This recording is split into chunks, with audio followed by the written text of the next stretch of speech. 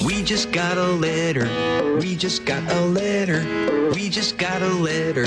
Wonder who it's from. A mailbag situation from Playhouse family member Jordan, who says, I've been married for 3 years and I feel like things are fine. Fine is bolded for what that's worth.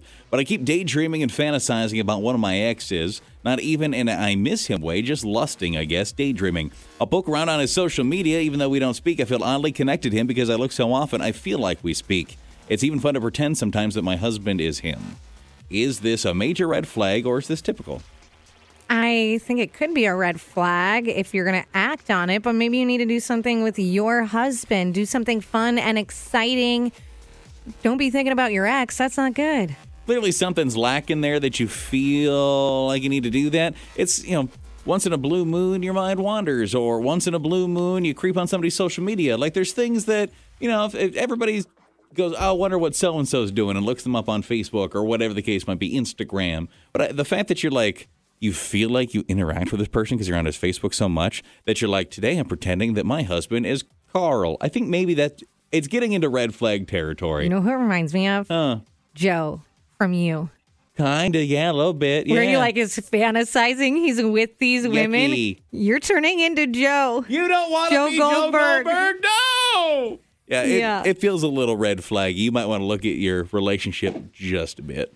I think, maybe what's going on with you and your husband, do something. Take a weekend trip if you can. If you can't afford that right now, do something fun you guys would like. I don't even know. What kind of fun activity could they do together, Amy? You already know what I'm going to say. I do know what you're going to say. Cooking classes. Valentine's Day is coming up. You can just go out and have some drinks. That's also an option. Good morning. No, not at all. Everybody Not a red flag? reminisces about, good times that they had in the past and old flames. It has nothing to do with wanting to either get back together with them or not loving the one that you're with. It's just you're human and, you like to think about the past. And if it was good, those are great memories. So I don't think there's a problem with that. So you don't think it's a red flag for her current relationship? Her marriage is okay in your mind based off what we know? Yeah, I think so. I mean, unless you're single and you're thinking about him, go get him. 237, it's text 35270. Is this a red flag? What are you seeing there, ABK? Fantasize about the ex. Someone did say, yes, it's a red flag because you're doing it so much. You feel connected with them, constantly checking their social media. How would you feel if your partner was doing this to you? Put yourself in their shoes.